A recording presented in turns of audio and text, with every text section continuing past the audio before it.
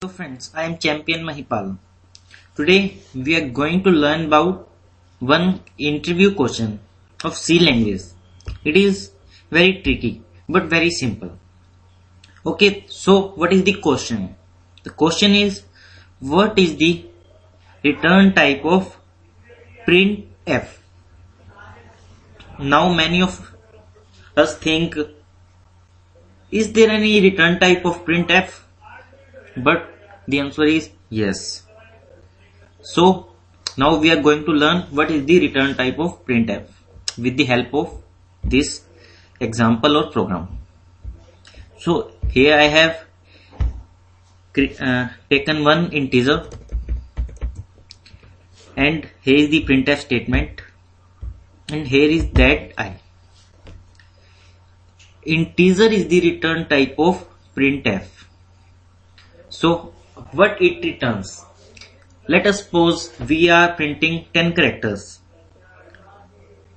Then it will return 10 and this will be saved in this I. Okay, here I am printing champion. Champion contains 8 characters. Then it will return A to the I. So this tells us that the integer is the return type of printf statement. And in the next line I have printed the value of I. So now let us see its output. Champion value of I is equal to 8. Okay. This is our first interview question. What is return type of printf?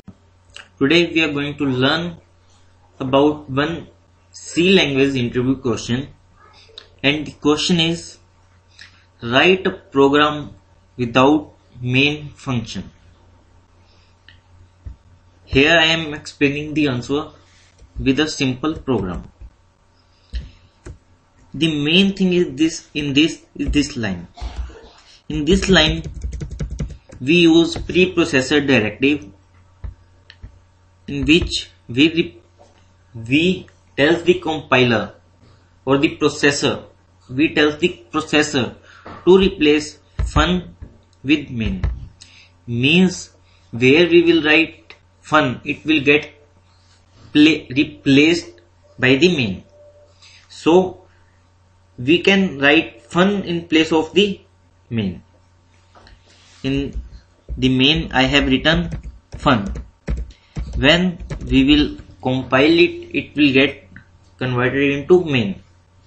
So our main thing is fulfilled, that we have not used the main, but we can compile it, we can run it as it is like a main function. And I have just, you can write any statements here. I have just printed my name, that is champion. So let us view the output. It is running correctly. Today we are going to discuss one very simple but tricky interview question. The question is, print name without using semicolon. In this program we can't use any semicolon, but we have to write our name. It is very simple. I am explaining it here. In the main function I am writing if statement, and within the condition of if I am writing printf, and what you want to write is written within the printf function.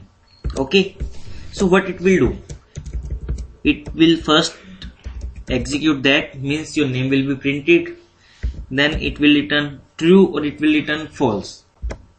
If it will get, it is always true, so it will execute this open braces. Nothing more than that will execute, and it will come out of the program. So it is very simple but somewhat tricky. Okay, so now let us view its output. My name is printed without using semicolon.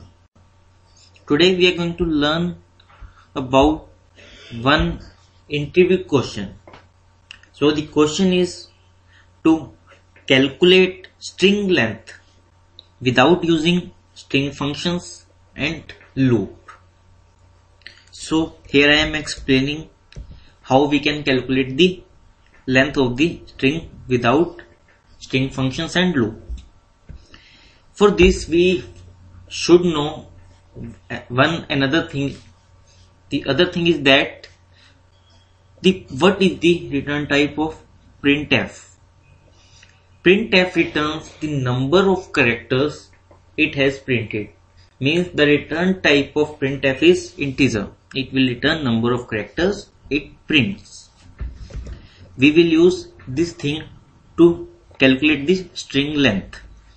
Here I am using integer I for calculating the length string. Here I have used printf to giving command to the user to print or to enter a string. Then this is the important line where we are calculating the length of the string, and in the next we are just printing the length, the value of the length of the string. What we are doing here, we are using printf statement, and it will return the number of characters it print. First we have write entered string is, then percentage s for the string, and then backslash n for the new line. Here is the get s string. What it will do, we have write here enter a string, then the user will enter it, then it will pass to here. It will get the string and write it here because of this percentage s, and printf will return the number of characters it return. So we will get the length of the string. But one problem is that we are writing this also. So we need to minus these number of characters, and it counts 20. So we are decreasing it by 20 and saving the result into I. I will give us the desired length what we want. We can see the output here. Enter a string, I am entering my name, Champion Mahipal. Enter string is Champion Mahipal. Length is 16. Okay, this is what we want. Today we are going to know about one special thing in switch statement. This special thing is what we are going to know. Will the expressions will be executed in the switch statement or not? It is rare. It is commonly asked in the interview questions. So here we are checking, will the expressions are executed or not. Here I have taken x integer which is initialized with 1. I am using switch and passing x. Here we are taking the expression x is equal to x plus 1, means x will get incremented. If x will be incremented, then case 2 will run. If it is not, then case 1 will run. If it is incremented, then choice is 2 is printed, otherwise choice 1 is printed. So now let us view the output. Answer is choice is 1. So what happened? This statement is not executed. This statement is not executed. It tells us that any expression will not get executed after we get entered in the switch. Okay, this is very commonly asked in interviews. Thank you